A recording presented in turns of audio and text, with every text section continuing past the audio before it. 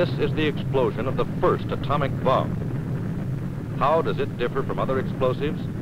It destroys by blast as effectively as 20,000 tons of TNT, but other explosives destroy by blast. It destroys by heat and fire, but so do other explosives. What makes it different is its deadly radioactivity. The invisible particles and rays, which include neutrons, alpha and beta particles, and gamma rays, are the greatest menace of all. The terrible effects of this radiation on mankind were graphically demonstrated by casualties such as these at Hiroshima and Nagasaki. Skin lesions, loss of hair, and sterility were observed. Death was the most frequent result of exposure to nuclear radiation. This radiation menace was recognized in the plan for Operation Crossroads. A section was organized to protect the personnel of Joint Task Force 1 from these hazards. This section was known as the Radiological Safety Section. The first task of the Radiological Safety Section was to aid in planning. Even the determination of the schedule for Able Day itself involved radiological safety. Weather conditions were of prime importance. Admiral Blandy, with his safety advisor Captain Lyon and other members of his staff, discussed the anticipated movement of the atomic cloud. Carefully plotted in the consultations with meteorologists was the probable track of the cloud. Danger areas were outlined and described. Weather conditions appeared favorable. Admiral Blandy made his decision. July 1st, 1946 was the day for Test Able. All operations groups were alerted. Technicians of the Radiological Safety Section were the monitors who were to detect and measure the radioactivity resulting from the bomb explosions wherever it occurred. These monitors were the working arm of the section charged with the protection of every member of the task force from radiological dangers. They had to understand the complex nature of the hazards which they were to measure and report. In addition to instrument operation, they were assigned many specific tasks. Monitors had to accompany all aircraft, lagoon patrols, boarding teams, salvage groups, and all downwind reconnaissance missions. Procedures varied, but the fundamental principles of radiological monitoring were applied to all assignments. These monitors are checking their X263 Geiger counters over a radioactive source. After the atomic explosions, the information they collect will guide all operational units. A group entirely new to military organization will be tested for the first time under actual operating conditions. Here, pilots are being briefed for tracking airborne fission products of the bomb. Pilotless aircraft had to be guided on a planned course which would take them through the radioactive cloud column. All other aircraft were to avoid the radioactive cloud. Mother aircraft take off, prepared to guide their drones remotely by radio through the atomic cloud.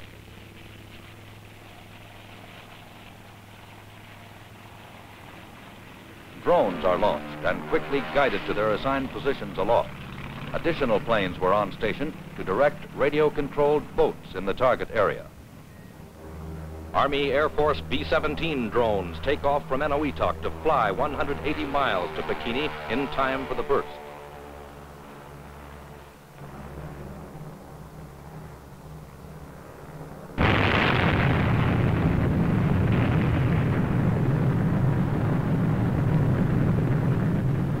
Test Able. The bomb detonates several hundred feet above the surface of the lagoon. In this ascending cloud are fission products which release deadly gamma and beta radiation.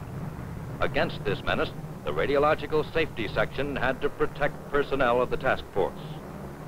Through the nose of an Army Air Force B-17 drone about to enter the radioactive cloud, an automatic camera records the seething poisonous fog. Drone boats were guided through the target fleet by radio signals from the control ship at sea and by low-flying aircraft. These drones collected samples of the radioactive water for laboratory analysis. From the drone boats, the telemetering Geiger counters relayed radiation intensities being encountered on the surface and thus acted as scouts for later patrols. This information and similar data from the telemeters on target ships was received and transcribed aboard support ships by Esterlin Angus recorders. These instruments correlated radiation intensities with elapsed time on a moving paper scroll. Instrument readings were then sent to the radiological plotting unit aboard the flagship Mount McKinley. Here they were recorded on charts of the lagoon. Additional measurements were obtained from monitors in the field. Preliminary information had come from radio contacts with airborne monitors. Contours of radiation intensity were drawn from this data. These contours were used in deciding when radiological patrols on the surface might safely advance into the lagoon. As soon as clearance was received, support ships prepared to dispatch radiological patrols to survey the lagoon. The patrols carried radiological teams to measure the radiation. Facing special operational problems for the first time, these teams demonstrated the value of previous training. Each patrol consisted of one gunboat flanked by 3 or 4 landing craft. 6 of these patrols scouted for the entire task force. Each patrol had an assigned survey sector to scout. Activities were directed from the gunboat of each unit. As the patrols cautiously advanced, radio contact was maintained with the plotting unit aboard the Mount McKinley. These patrols furnished information which was used in advising the task force commander when re-entry could safely be made to the target area and to the adjacent islands. The Geiger counter, model X263, was one of the monitor's most useful instruments. It was essential for the continuous measurement of radiation from the lagoon. While the patrols proceeded with this survey, the plotting unit aboard the Mount McKinley transferred this information to its charts. In some instances, special clearances for limited times within the lagoon were given. These were carefully calculated so that no individual could be exposed to more than 1/10 Roentgen per working day. This is the maximum dosage completely safe. Each member of the section performed a specific task in the radiological situation. A glance at the charts permitted rapid situation summaries, which could then be sent to Admiral Blandy. This information was essential to the task force commander in making his decisions. As areas were reported clear, preparations were made to get the initial boarding teams underway. These groups included specialists of various technical units who were assigned the task of determining the damage. A monitor accompanied each inspection team. This involved the next project for radiological safety. With each team went a monitor to check all areas immediately before inspection teams boarded target ships. The group in each boat was equipped to function as an independent unit. As they moved into the target area, the monitors read their meters constantly. Here, the Type 247 ion chamber is being used. Before anyone could remain aboard a target ship, it was necessary to determine that the ship was completely free from harmful nuclear radiation. A permanent record of conditions encountered was maintained for detailed analysis. Air-conditioned stowage of radiological instruments was highly important. The monitors returned their instruments to the stockroom for calibration and maintenance following completion of an assignment. This monitor is turning in a Geiger counter. The pencil-like instrument is a dosimeter. It measures accumulated exposure in a given period.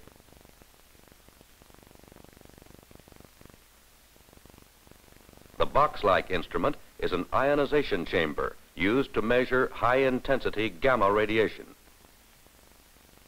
All of these instruments were frequently checked to ensure reliability.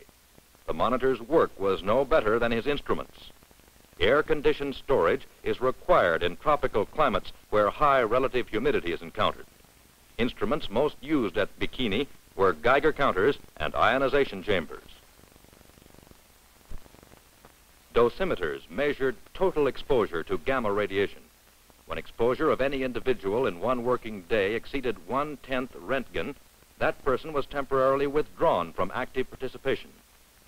These instruments provided a continuous indication of the accumulated dose quickly, accurately, and on the spot. After the completion of each mission, these dosimeters were recharged before their next use. The instrument group, one of the technical units of the radiological safety section, worked long hours to to maintain the limited number of instruments in efficient operating condition. This highly technical work could be carried out only by experienced personnel. Portable Geiger counters required constant maintenance and frequent replacement of parts. Another measure of accumulated external radiation dosage was obtained from film badges. These badges were issued by the photographic dosimetry unit to all monitors and personnel working in areas which might be radioactive. This badge is essentially a strip of gamma-sensitive film which measures accumulated dose. When turned in after completion of a mission, the film was stripped from the badge and developed like any photographic film. Carefully controlled conditions were necessary in order to obtain reproducible quantitative results. With proper care, photographic dosimetry will yield precise information. Film was first attached to clips and then processed in various solutions required in development and fixation. The resulting negatives were then checked visually. Next, a densitometer was used to measure relative film densities. In this manner, external radiation exposures were determined. Comparison with calibrated standards gave precise information. Each film was read 4 times to avoid errors. Any exposure above tolerance was noted and reported to the radiological safety advisor, who cautioned the wearer against further contact with radiation. Complete records were kept of all exposed personnel and the dosage each received. This protected all persons of the task force from receiving harmful amounts of external nuclear radiation. Before each detonation, the photometry group placed aboard target vessels film devices designed to measure the gamma radiation. Cylinders containing the film were enclosed in iron castings of graduated thicknesses. These provided graduations of shielding. Measurement of the recovered film determined the strength and the energy of gamma radiation and the effectiveness of the shielding. Film badges were also placed throughout target vessels to measure total dosage. In certain instances, these were encased in wooden blocks so that if a ship were sunk, the blocks could still be recovered and the record examined. Planning for Test Baker, scheduled for July 25th, went on concurrently with post-Able operations. Colonel Stafford L. Warren, chief of the Radiological Safety Section, held frequent conferences with members of his technical staff on radiological problems of the underwater detonation.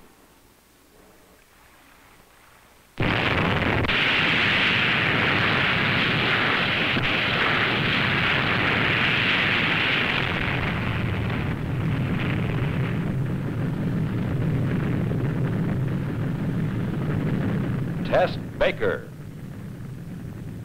This detonation occurred below the lagoon surface.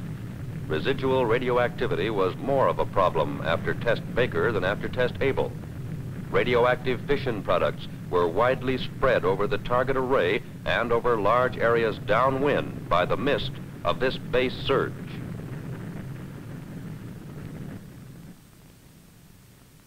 Baker Day operations were much like those of Able Day, but approach to the ships was greatly delayed. First reports of radiological conditions came from telemeters on drone boats and aboard target ships. This information was relayed to the plotting room aboard the Mount McKinley. Such high readings were reported that radiological patrols were warned to proceed very cautiously.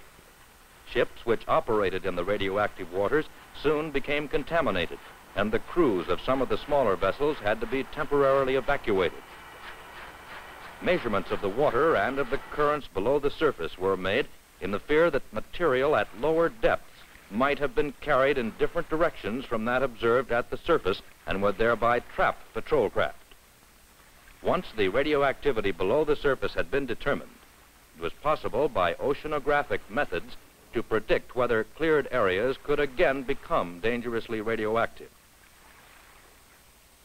Samples from different areas and depths were collected, put in numbered bottles, and turned in for analysis. This was done with a laboratory model Geiger-Müller counter and scaler. This same method was used to determine the radioactivity of water for washing and drinking. If appreciable radioactivity had been detected, a ship would have been ordered out into the open ocean for replenishment of its water supply. When salvage ships were finally allowed to enter the lagoon, they hosed down target vessels, not to put out fires, but to remove radioactive materials. Active fission products were strongly absorbed by the target surfaces. Time proved to be the most effective factor in decreasing the activity over such large and varied surfaces. Natural radioactive decay reduced fission product activity almost inversely with time after detonation. Long-lived fission products and unfissioned material introduced internal radiation hazards which may persist for an extremely long time. After the washing down, radioactivity was again checked to determine whether appreciable reduction of intensity had resulted. Frequently, the radioactivity was so great that it could be measured several hundred yards from the ships. Extreme care was therefore necessary in approaching target vessels. Monitors exercised the greatest vigilance. So widespread was the radioactive contamination that the most comprehensive monitoring aboard the target vessels was required.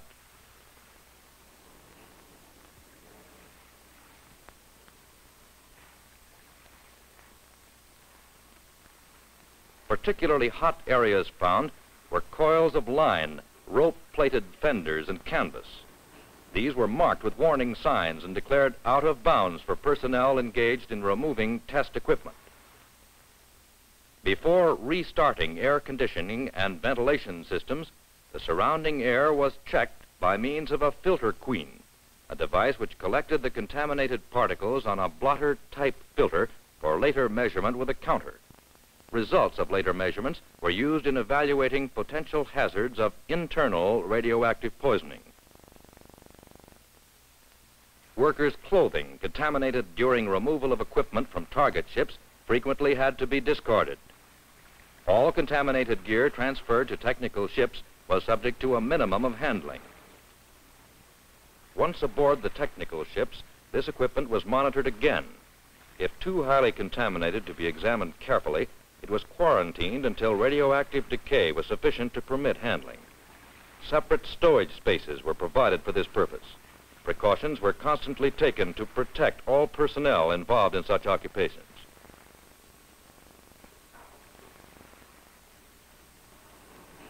Contaminated clothing was set aside, where it was later examined by a monitor charged with safeguarding his assigned group.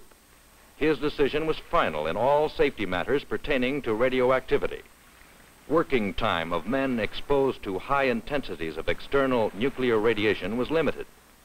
Strictly observed was the basic doctrine that total dosage per man could be no more than 1/10 Roentgen per working day. Monitors were always available to advise workers concerning necessary precautions on certain jobs. A special laundry service was set up to handle contaminated clothing. Monitors would also ascertain that personnel involved were still further protected by a series of soap and water showers. Many scrubbings were often necessary.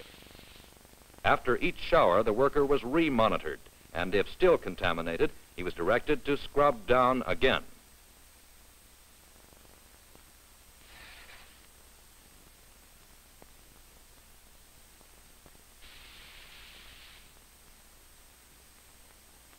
All working spaces and equipment used by other technical groups were surveyed for harmful contamination. By means of earphones with a Geiger counter, it was possible to make more precise measurements. Evaporators and salt water systems were found to concentrate radioactive materials and therefore required special examination. Internal radiation poisoning was a danger existing wherever long-lived fission products and unfissioned material were present. Equipment which was known to be contaminated was brought in for scrutiny. Many times such examination revealed that the gear could be handled and even disassembled within certain limitations. In such instances, the monitor would specify the precautions to be observed. An instrument known as a proteximeter was employed in the laboratories in much the same manner as the dosimeter was used in the field. In the vicinity of contaminated material, these proteximeters permitted frequent checks on accumulated radiation exposure. Working time limits were established to prevent excessive dosage. Film badges and dosimeters were used in the protection of divers operating in the target area. In addition to these, a watertight cylinder containing a gamma-sensitive ionization chamber was employed in diving operations. This was known as a deep water probe. By connecting this probe to an Esterlin Angus recorder, the monitor could observe the underwater intensities being encountered by the diver. Because sunken ships and the lagoon bottom were both highly contaminated, the diver was briefed on special precautions. The deep water probe was attached, and its lines ran alongside his air line up to the surface ship. Above, on the diving ship, the Esterlin Angus recorder responded to any radiation to which the probe was exposed. Thus, the diver was protected closely at all times.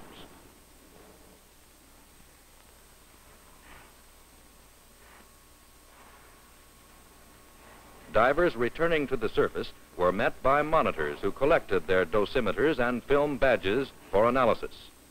Since the radiation from the lagoon bottom was absorbed by the water, the intensity near the diver's feet was often much greater than near his head. Badges were placed, therefore, on different parts of his body. The marine biology group employed small life rafts in many surveys.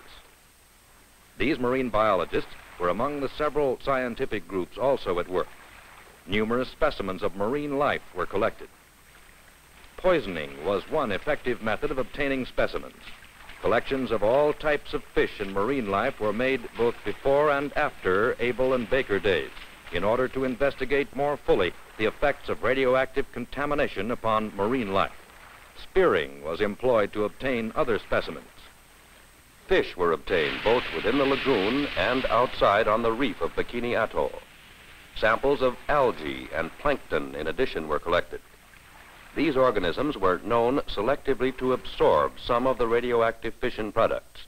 This explained the dangerous accumulation of radioactivity on hulls at Bikini, even on ships not exposed as targets. Specimens were then brought to the laboratory ship for further study. No radioactivity was detected in fish collected after Test Abel, but following the underwater detonation, radioactive material was found concentrated in the gills, digestive tract, liver, and bones of many a specimen. Some of these fish were so radioactive that they could take their own photographs when placed in contact with gamma-sensitive film. With such specimens available, evaluation of the effects of nuclear radiation will go on for years. Studies were also conducted with other types of living organisms by the Naval Medical Research Group aboard the Burleson. The Marine Biology Group and other technical units have enough data in their possession to assess the insidious possibilities of this new weapon.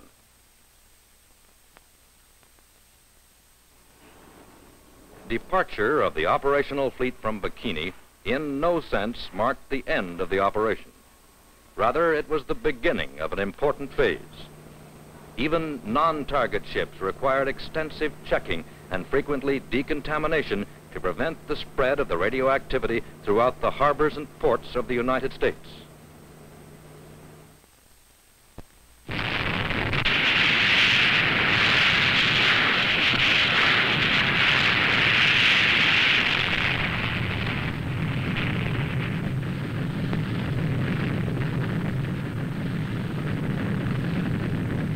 The underwater test at Bikini gave compelling proof of what radioactivity can do.